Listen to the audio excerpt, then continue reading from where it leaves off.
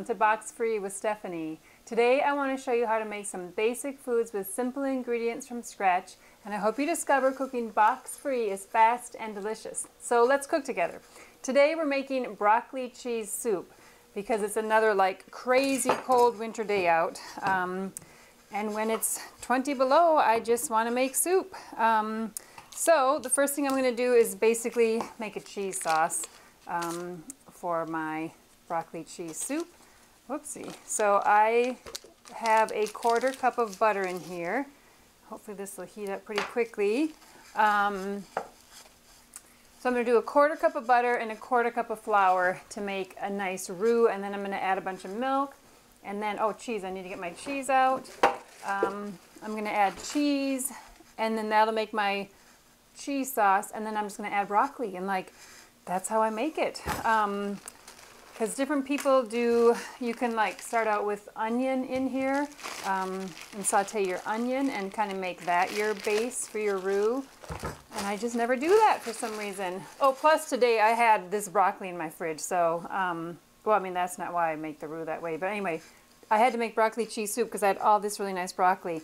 So this is like 2½ cups. This is like a full head, and then we ate maybe half of it. So, you can start out with, you can do like frozen broccoli and then just cook it really quick, or fresh broccoli, which is what this is, and then I just steamed it like I was gonna eat it, and then this is leftovers. So this has a little bit of butter and salt on it, but not that much. Certainly not gonna matter. So all I'm gonna do right now while I'm waiting for my butter to melt is just chop up my broccoli, because you don't want broccoli like this in your broccoli cheese soup. That's just crazy. You have to have like little pieces. Some people even put this soup in the blender and make it like super smooth and like a total pureed kind of soup. I do not. I certainly don't want it that smooth. But I do want my little stems, or stalks I should say, of broccoli to be all cut up.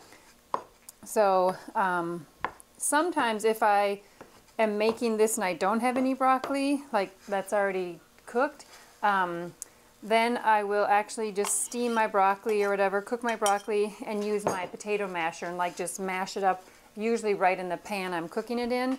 But because this was leftover, when it's cold, it doesn't seem to mash up with my potato masher as nicely. So then I just cut it up and like into whatever pieces you want. I mean, that's not super tiny, but enough to kind of fit on a spoon and to be a little bit small to eat. And then this will probably kind of disintegrate a little bit more, you know, break apart or whatever, once I have it in my soup and I'm stirring it all up. So I'm going to stick that over there. So basically I've been waiting for my butter to melt, and that's, in the meantime, what I did was cut my broccoli. Okay, now we're going to get rid of all this broccoli mess, because that doesn't look very pretty for a show that I'm making, I guess. I got broccoli under here. We'll throw that over there. Okay. Well, that didn't do a whole lot, but we'll call that good. Okay. So now I'm going to get my whisk, my handy dandy whisk that I love. Okay, now my butter is like hot, which I guess is okay. So I'm going to add the same amount of flour. Ooh, can you see my butter cooking away here? I don't want a brown butter. I've never made brown butter broccoli cheese soup. I could try today, but I'm not gonna. Okay, so I'm adding a 1/4 cup of flour, and then I'm just going to mix that together, and you should end up with like a nice paste that is like a really thick pudding. It's maybe hard to see, but and I've heard different things. Like I used to just put my water, my milk in like right now, and then I've heard like, well, you should cook out your flour a little bit and, you know, cook it down for a minute. And I'm like, so sometimes I do and sometimes I don't. It kind of depends on if I'm ready. Like I wasn't ready like right now, but now I am. So that's going to be good enough. Okay, so you just wait. You get it. Now it's all nice and bubbly. So I guess if you wait, you feel better about it, like definitely cooking. Okay, let me make sure that I'm reading my recipe right. 3 cups of milk. So I'm going to start with my 2, and I like to always add about 1 cup, and then I really stir it good because this is when you can make sure you don't have any lumps. To get like a smooth gravy or a smooth sauce, you just have to stir it right away when all that flour is mixing with your cold liquid. That's how you can avoid your lumps. And then of course stirring it often enough. Okay, so that was, it was like up on the, whoopsie, up on the side of my thing. It looks kind of weird, but it smells good, so I'm sure it's fine. It's a brand new thing. I'm sure it's fine. Okay, so now I spilled all over my plate here, my hot plate. So this is what it really looks like when I'm cooking. I'm really kind of a messy cook. I mean, I am here sometimes too, but I'm really a messy cook, and I've got my dogs to clean up, so it's kind of okay. I don't know, I like to just kind of wing it and be a little bit crazy because I don't want to work too hard at being careful. Okay, so now this is all blended well, and so I'm going to add my 3rd cup of milk. So now I need a little bit of time because my roux will not thicken and make my gorgeous sauce until my milk is like hot, and then it does its magic. So while I'm waiting, I'm going to grate my cheese because I need, I think, 3 cups. Let me see. Yeah. Oh my gosh. Oh yeah. Whew, I thought I had to make pasta for this. I was like, I forgot the pasta. Because I'm always making mac and cheese usually when I make this cheese sauce, because it really is pretty much the same thing that I, whoopsie. Oh my gosh, I'm totally messing this up. That's okay. A little bit of broccoli in there isn't going to matter, but I'm not supposed to put broccoli in yet. I don't know. I've never done it early. I suppose I could, but I don't want to. I want this to thicken up when it's just the milk in here, the broth or whatever. Okay, and in the meantime, I'm going to get, let me see if I read that right again. Oh, I see, I saw pasta because I'm looking at my mac and cheese recipe. Oh my gosh. Okay, it's fine, everything's fine. It's 20 below and I'm making soup, so everything is fine. Okay, I'm gonna grate some cheese, which is not that exciting, but I've got this really sharp grater. And I always grate my own cheese. If you buy grated cheese in the package, it has a an anti-caking substance on the cheese itself, and so I never like to put that in anything. Well, I don't buy it to begin with, but if I was to buy it, I would not put it in something that I'm making a cheese sauce for, because I don't want that anti-caking stuff to not allow my cheese to melt beautifully and get really nice and smooth. So I buy my gigantic 2-pound block, and I become a real pro at dealing with this giant thing and like grating the whole thing at once. But you could buy just the 8-ounce block, and then it'd be a little more manageable. But you just want to grate it, is my point. My point, I would say you want to grate it. You don't really want to buy store-bought. And I never really measure, but we should today just for the fun of it, huh? I always guesstimate on my cheese because I just feel like it doesn't really matter. Like, I mean, you don't want to put just a cup or, 17 cups in, but you can guesstimate, that's a cup. Oh, that's 2. So like, it looks like I should do some more. But my point is you can kind of over cheese this and it's not really going to hurt your soup. You can under cheese it and that could hurt your soup. But then you would just have a creamier, not a cheesier one. So I don't know, maybe it's okay. But I really do rarely measure. But let's just check. Okay, so I'm guessing this is a cup, and then I'm guessing this is a cup. So I'm thinking I'm pretty close to 3 cups. So let's see how accurate I am. Okay, all right, so I'm not going to smash it down because I don't really think that's how you're supposed to measure grated cheese. Okay, so that's 2, and then this has got to be really close to a cup. So there we go, magic. It's like magic math, right? Just works out. Okay, so I'm going to do a little bit more just because I like cheese in my cheesy soup. And my stuff is starting to get hot. It's not quite steaming yet, but it's almost ready. And then I'm going to be ready. Like broccoli cheese soup, when you have the leftover broccoli and it's already cooked, it's just really fast. The longest thing is to wait for your milk to heat up. But you do want to wait for it to heat up, because if you add, well, I don't know, if you add a warm liquid when you're making a roux, I don't think it thickens up and does its magic quite as nicely. Maybe it does, but I don't think so. Everything says you should really add a cold liquid. When you're making gravy and stuff and you add like the chicken fat or whatever, the drippings. They don't call it chicken fat because that doesn't sound very good. Chicken drippings. Then you add your flour. You're supposed to add like colder or not like hot stuff. Okay, so now I don't know if you can see, but my milk is steaming, and that's good. So this should start to thicken anytime. And then once it thickens, I think I'm going to add some salt right now. I'm going to throw this back in the fridge just because I'm done with it for sure. Okay, so my thing here says a half a teaspoon of salt. Okay, that's never going to be enough. I don't think. So I'm going to do like close to 1 for sure.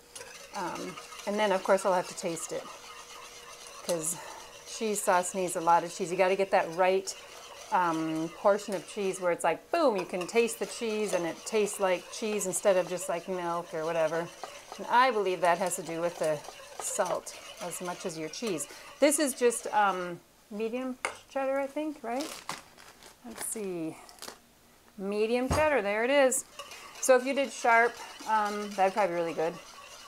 I don't know, you could do mild. I always have that giant chunk in my fridge, so I don't really have a lot of other cheddars I've done.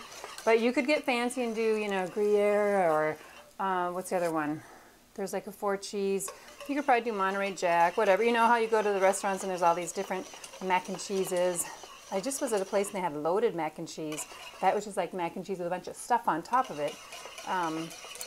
So anyway, there's different ways to do cheeses. I guess what I'm saying is you don't have to stick to cheddar if you want to get a little bit crazy. But for the classic broccoli and, what do I make? Broccoli cheddar soup, you gotta have the cheddar. Oh, Swiss cheese. Obviously you could make Swiss and that'd be basically like making a fondue. Okay, this is really steaming. So I'm waiting for my roux, which is my flour and fat combo, to get thickened in my sauce. And then that's going to be basically as thick as my soup is going to get. And then I'm going to add my cheese. And then I have a cheese sauce. Then I'm going to add my broccoli. And then I'm calling it soup. So if you wanted like onion, or some people put like nutmeg in here too, I guess, and celery. I mean, you could add whatever you wanted and make it a cream of anything. You know, there's cream of cauliflower soup, cream of celery soup, whatever. That's basically the same thing. I mean, the same concept. Instead of broccoli, you're doing a different vegetable. But you could saute those with your butter, and that would all be in your broth already and give you a really nice flavor. But I don't think I've ever in my life made broccoli soup with like onions in it. It's always just total cheese, like that's it. Just cheese and broccoli and milk, and kind of simple cook over here at the old Box Free with Stephanie shows. I don't know. Okay, it's getting thicker, it's working. I'll get a spoon here. I should have showed you before. So, okay, this looks super runny still. Obviously, it's not going to be like glop, but it is thickening. So, I am going to wait just another minute because I always feel like once I add my cheese sauce, I don't think it's going to really thicken anymore. I don't know. I suppose I should try it sometime, but I always feel like the milk has to heat up on its own with the roux in there before I add the cheese. Otherwise, I feel like it's not going to work. Oh, I know what I was going to say. There are people in the world who do not pre-cook their broccoli, and they basically throw it in right now. And I wonder if you could do that. I suppose I could because I'm sitting here waiting. But anyway, I never do. But you could. You could put in raw broccoli right now probably while you're waiting for your milk to heat. And then you can actually simmer it for like 15 or 20 minutes. Then add your cheese, or add your cheese and let the whole thing simmer for 15 minutes. As long as you have your broccoli cut up into little pieces, it should cook in your thick broth in, 10 or 15 minutes. So, so there's always that way, I, for some reason, always pre-cook mine. Probably because I'm used to making this when I have leftover broccoli. So like the thought of putting raw broccoli in a soup just isn't my favorite idea. So it's looking good. Okay, I think I'm ready. I'm going to see if I can show you. Like it hasn't thickened up a ton. There's all these little black things and I keep thinking, what is it? And then it's my few little broccoli pieces that I stuck in there. But when you're making soup, you don't really want it to be like a hot dish. I mean, you don't want glop on there. So I think this is looking beautiful. And I can't smell it yet to see if it smells right. Okay, so there's my 2 cups of cheese. And this you can just dump in all at once.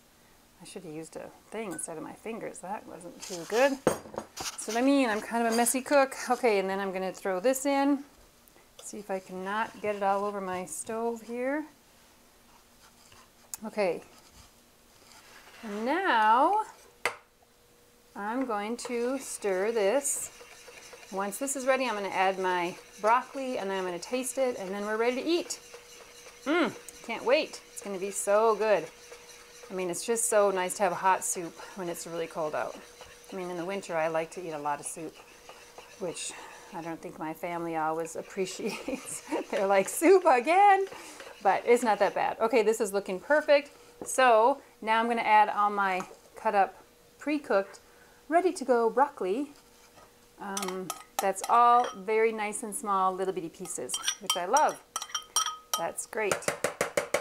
I got a bunch on here, but oh, and I don't want to actually use this anymore. So I want to try to get this off of here. I don't really want to use my whisk now because it's just going to get coated with broccoli, just like you see here. This is the problem you're trying to avoid. Put that down and pick up this thing. Now we'll just stir it. All right. It looks absolutely perfect.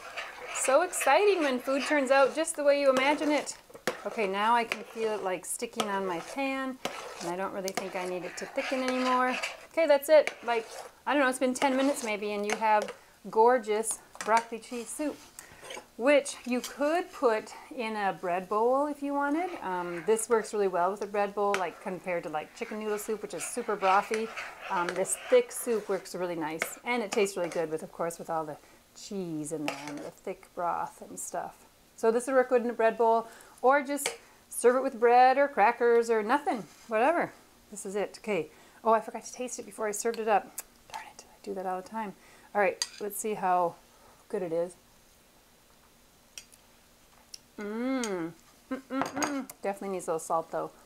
I feel like when it doesn't have enough salt, then you are almost tasting more of the broccoli and a little less of the cheese. Ooh, that was a lot for this little bitty bowl.